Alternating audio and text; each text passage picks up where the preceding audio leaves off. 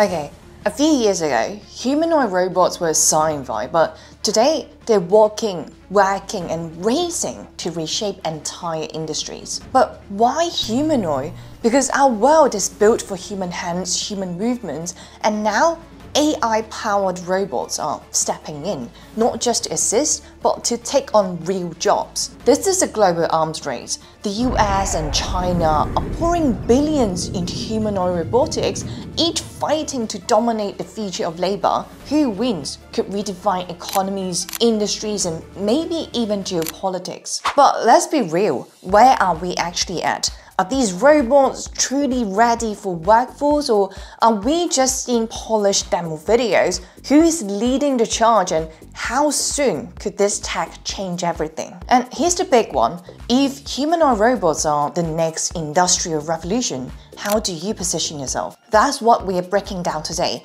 The tech, the players, the money, and what it all means for the future. So first thing first, what flipped the switch?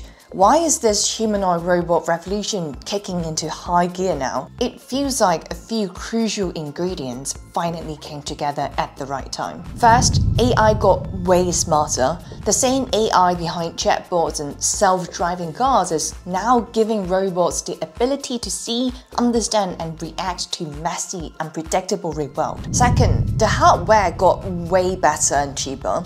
Think sensors that let robots feel and see, and tiny powerful motors like actuators that act like muscles. They are more capable and cost less than ever before. And third, big money showed up. Investors see huge potential markets. Think manufacturing, logistics, maybe even healthcare down the line. Plus, anxieties about labor shortages, and they are pouring billions into these companies. So where are they being put to work first? Well, usually it's jobs humans might not want to do. The classic, 3Ds, dull, dirty, and dangerous. Think sorting packages for hours on end, moving heavy parts on an assembly line, maybe eventually inspecting dangerous infrastructure. Companies are running pilot programs right now to figure out, can these robots do these jobs reliably, safely, efficiently alongside human workers? Okay, so who are the key players actually building these things? Let's meet the main contenders now. First up, the one you've almost certainly seen is Boston Dynamics. They have basically invented the viral robot video, but they just made a massive shift. Remember the super athletic hydraulic Atlas? Well, it's gone, replaced by an all-electric version. Why? Well, because hydraulics are powerful but messy, noisy, power-hungry, not ideal for a factory floor. Electric instead is cleaner, quieter, more controllable, built for real work. And check this out, they're designing it for superhuman movement, not just walking like us, but twisting and turning in ways human joints can't, all for maximum efficiency. Now, you can't buy Boston Dynamics stock directly, but Korean auto giant Hyundai owns about 80%, so investing in Hyundai or HYMTF gives you a slice, although not directly. Next is Figure AI.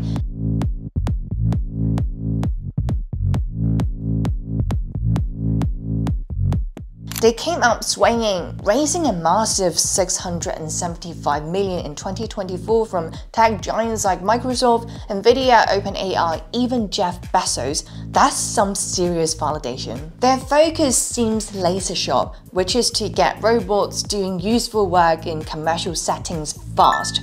They are already running a pilot with BMW in a car factory. And that OpenAI partnership is huge. Imagine robots that can understand complex instructions, learn tasks more intuitively, maybe even problem solve on the fly, powered by cutting-edge AI models. That could be a game changer, but for now, Figure is private, so no direct stock market play for most folks. Then we have Agility Robotics and the robot Digit.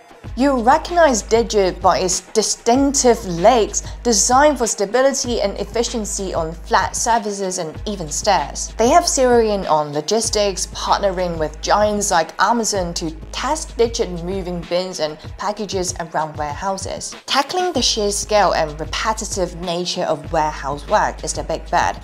also private, also heavily backed by VC. And rounding out Team USA, there's of course Tesla's Optimus. I mean, you really can't ignore Elon Musk's ambition here. He believes Optimus could ultimately be bigger than Tesla's entire car business. Obviously bold claim, but where is this coming from? Well, first off, Tesla is leveraging its AI expertise from full self-driving or FSD. AI can navigate roads. Elon Musk believes it can also navigate and interact with the physical world. Second of all, Tesla knows mass production. If, and is a big if, they can scale Optimus and hit the target price of 20,000, it could disrupt the entire market. They are aiming for limited production as early as 2025. And if you're wondering how to invest, Tesla is public, ticker symbol TSLA of course, but this race isn't just happening in the US. Let's now talk about China.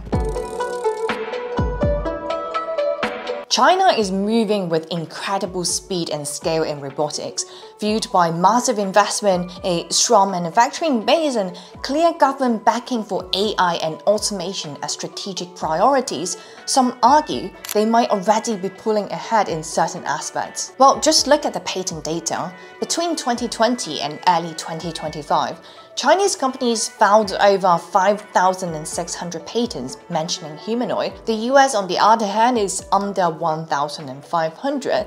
That signals intense R&D focus. Leading the charge in terms of public awareness right now is probably Unitree Robotics. These guys burst onto the scene with the G1 robot. It's surprisingly agile. Yes, it can do that side flip, but the real shocker is the price. They launch it starting around $16,000 US. That massively undercuts most Western cost projections and puts immense pressure on competitors. And remember, Unitree isn't new. They have popular dog-like robots too. They got huge publicity showcasing the robots dancing during the massive Lunar New Year TV Gala in 2024. Their price point targets accessibility and potentially much faster adoption. And it's not just Unitree, this is an ecosystem play in China. Tech giants like Xiaomi are showing off prototypes. Major EV makers like BYD, Chery, Xiaopan are all investing in humanoid robots,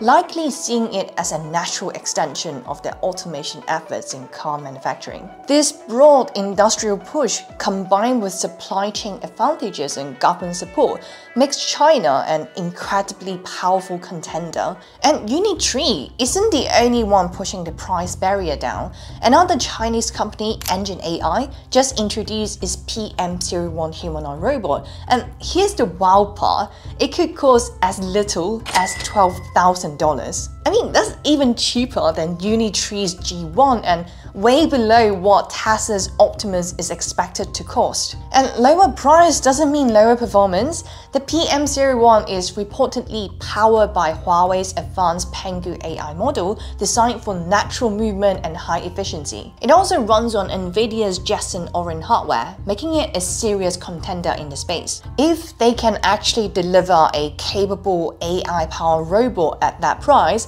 it could be a game changer, pushing humanoid robots into homes and workplaces much faster. This just reinforces how aggressive China's robotics industry is when it comes to both speed and affordability. This progress is why forecasts are getting so bullish. Remember Goldman Sachs jumping from a $6 billion to a $38 billion market projection by 2035, or the predictions that 10,000 units to 20,000 units could ship this year. So the next question is, how can we get involved if we want to invest in this robotic trend? But let me be loud and clear. This is not financial advice. This space is super new, super volatile. Assume you could lose anything you invest, so please do your own research. Alright, with that out of the way, here's how people are thinking about investing in robots. First and the easiest is through tech giants.